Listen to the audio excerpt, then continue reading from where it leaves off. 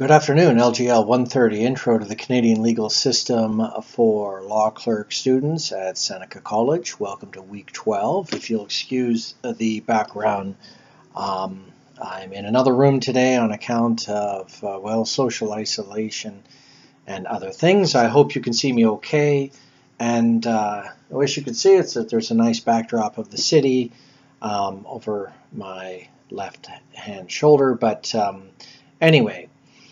Welcome to the first installment of what I hope to be informative, short lectures within 10 to 15 minutes about the Canadian Constitution.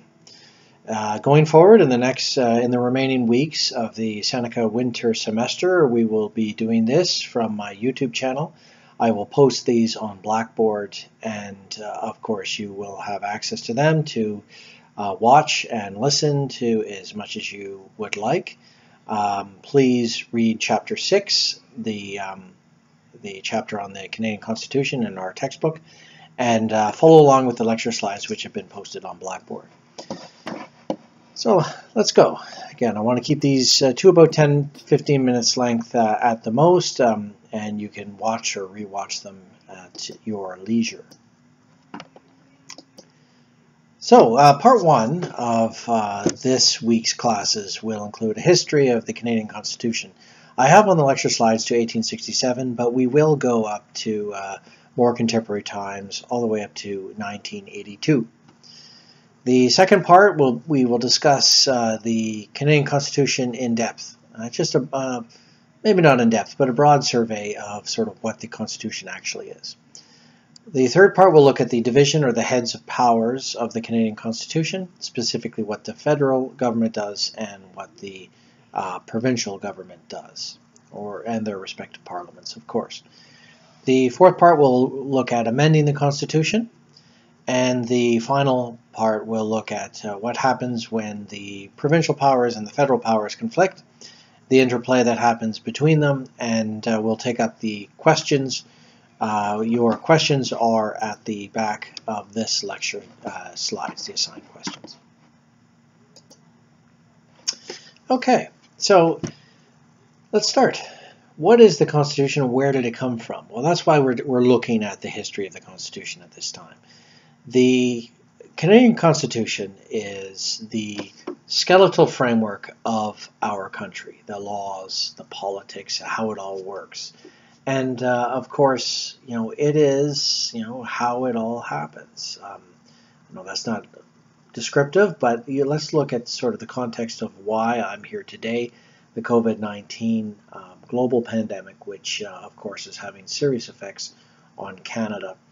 And basically, the Constitution sets out sort of where the powers are. Healthcare delivery is delivered to you by the provincial government. Closing the borders at Canada's airports or stopping all flights, closing the airports, those are responsibilities made by the federal government. And so that is all divided up, so to speak, in the Canadian Constitution. And just as a side note, I also want to say that I will be doing some smaller lectures about what's happening out in the wider world and the legal ramifications of that.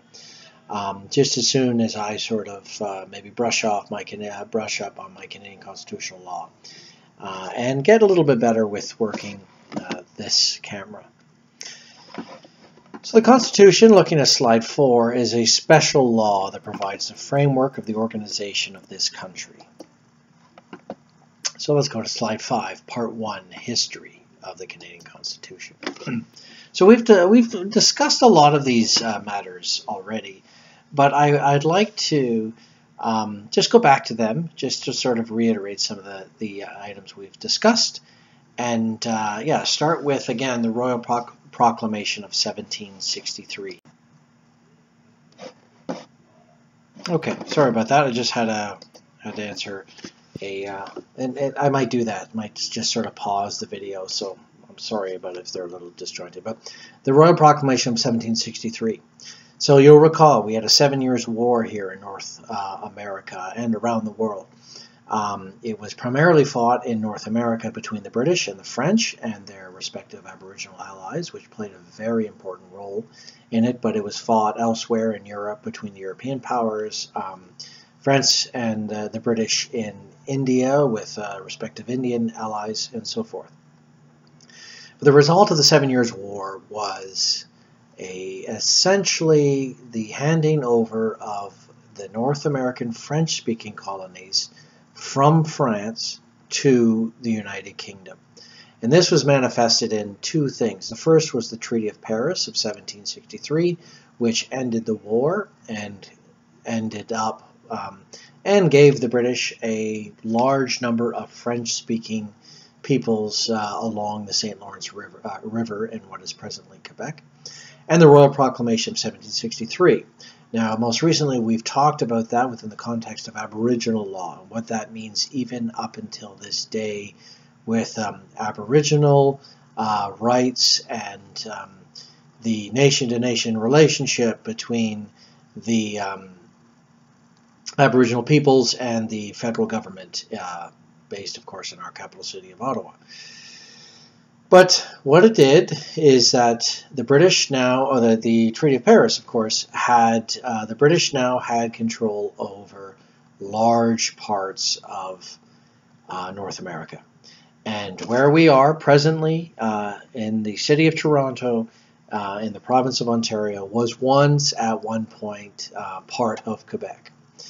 But this wouldn't last for long, because eventually along the line, or along the historical evolution of North America, came the American Revolution. And the 13 colonies in the United States rebelled and were successful in their rebellion, becoming the American Revolution against the United Kingdom. One of the laws that precipitated the American Revolution was the Quebec Act of 1774.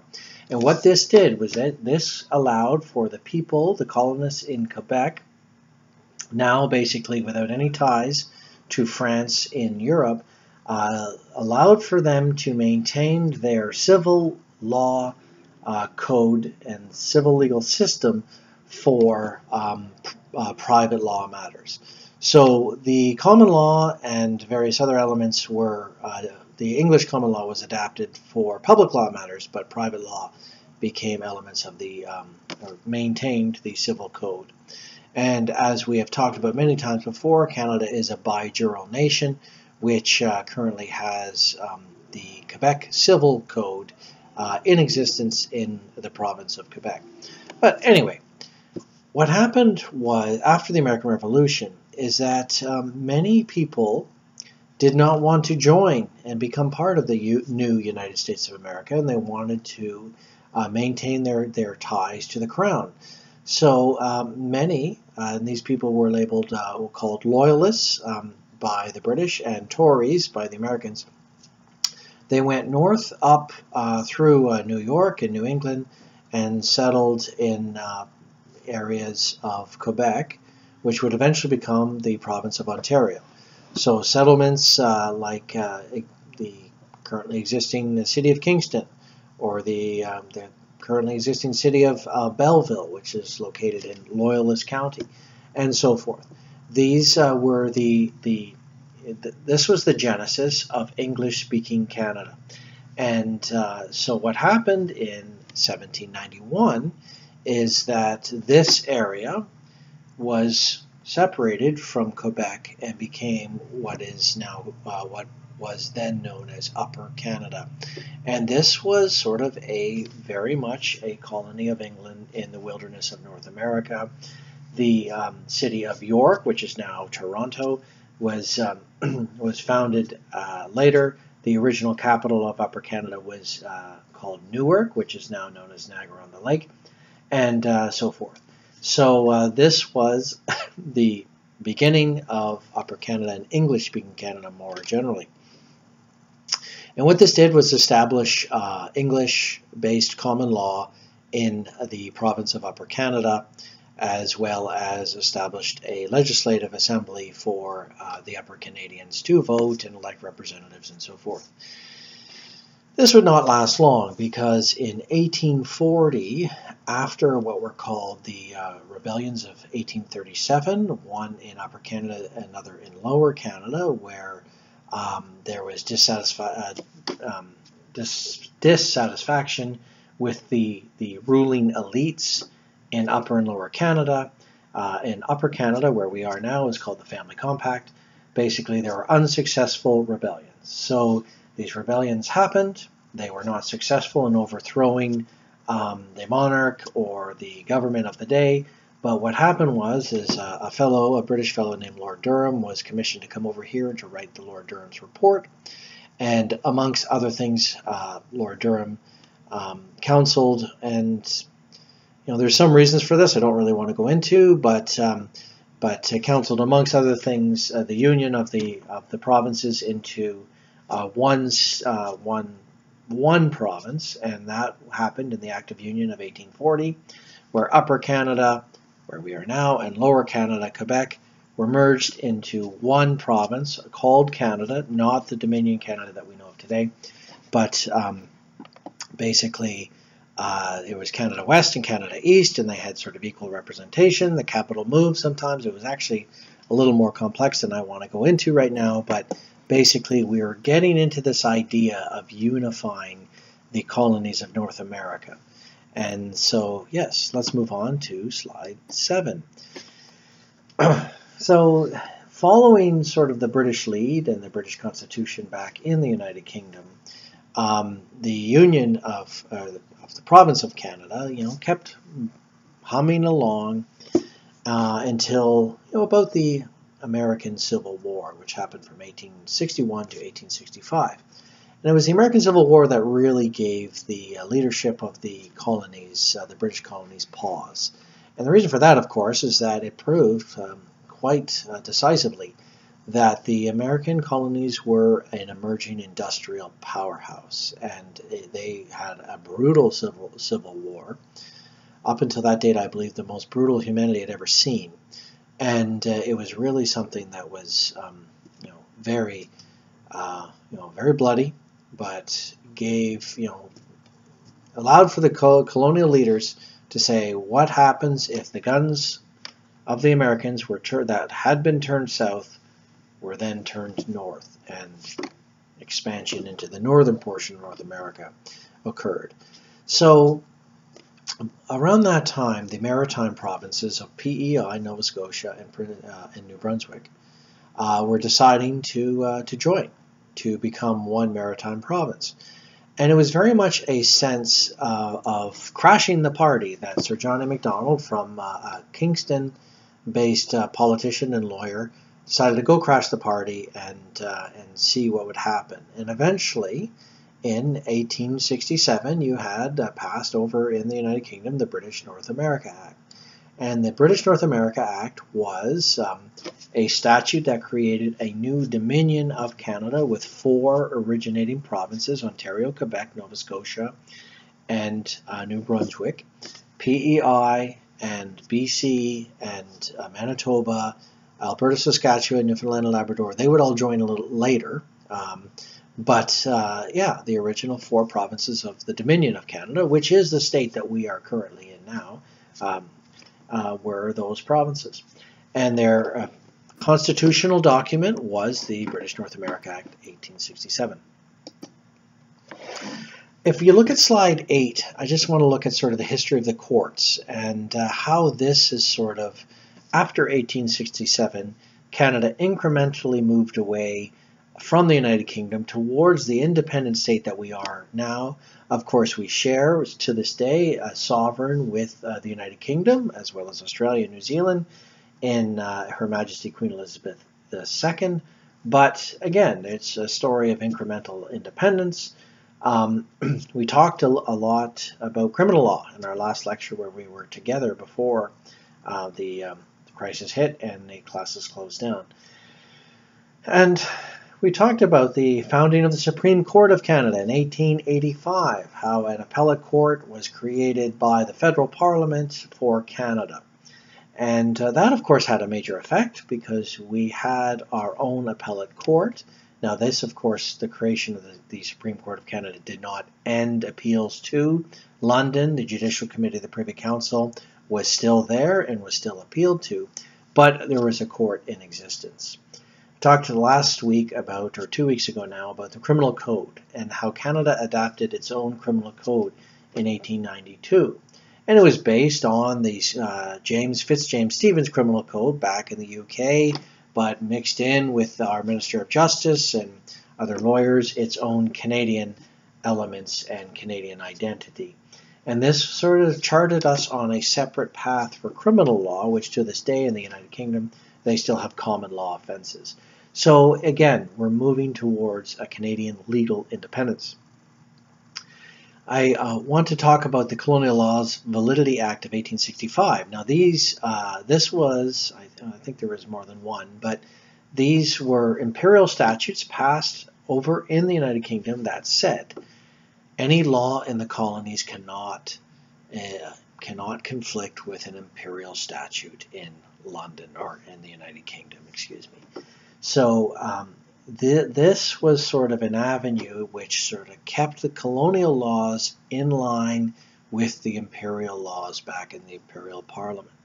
And this had a couple of ramifications, one of which was it was kind of it meant that it stopped, for lack of a better word, Canadian constitutional development in many respects. And so I have listed there a case called Naden and the King from 1926. And this was basically a matter which said that that when the federal parliament stopped appeals to the Privy Council with relation to criminal law, that was an invalid statute. So Canada did not have the powers to stop appeals to the Privy Council. And that all ended in 1932 with what's called the Statute of Westminster. This was again passed after Lord Balfour's report, a report by a noble over in the United Kingdom, which recommended independence, more or less de facto independence for the settler colonies, so Australia, New Zealand, South Africa, and Canada. And the Statute of Westminster had that effect. It basically said the United Kingdom will not change any of the laws over in the colonies, and if a law is passed in the colony, we will not interfere with it. So eventually, with that, just a few years later, like 1 or 2 years later, you have the Criminal Code Amendment Act, where appeals to the Privy Council were ended for criminal matters, and this again had the effect of stopping all appeals to the British Court, Judicial Committee of the Privy Council for criminal matters. The case British Coal and the King is listed on slide 8, but it's also listed again on slide 9, where I will read from Lord Sankey. In truth, quote, in truth, Canada is in full enjoyment of the full scope of self-government. That is from Lord Sankey from British Coal and the King, 1935, as you can see there. So basically, it was really just a question of time before all appeals would be ended to the Privy Council. And in 1949, that stopped. Can't recall exactly when the last appeal to the Privy Council was. I think it was in the 50s, sometime in the early 50s. But it was done.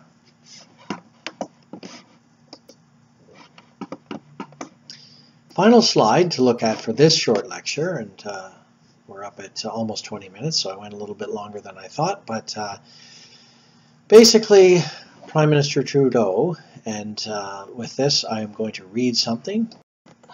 Sorry about that, just had to get the book itself. But I just wanted to get a book from former Prime Minister Pierre Elliott Trudeau, which I have a copy of and have had for a while. But okay, so after appeals to the Privy Council had ended for both criminal and civil matters, and Canada had fought valiantly in the Second World War, and sort of new developments within the United Nations and the human rights developments, the Universal Declaration of Human Rights and things like that.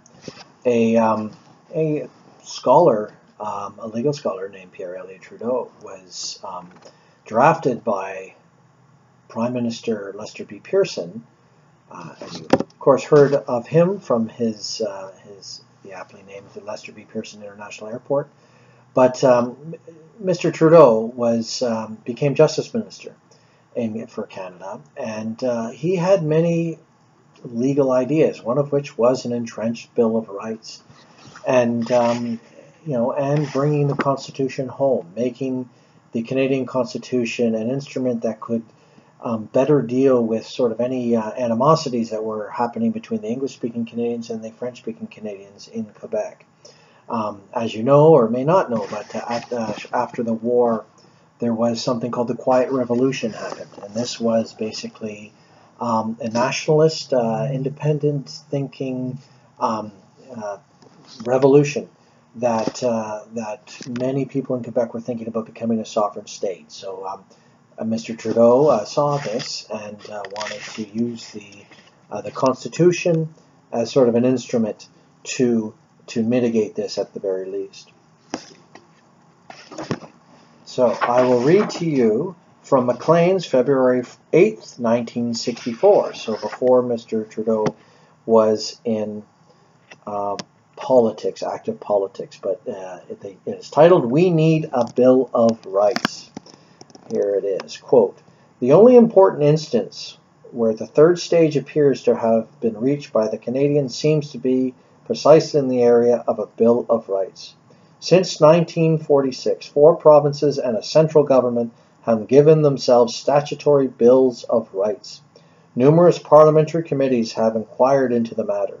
Many public bodies, including the Canadian Bar, have reported on the subject.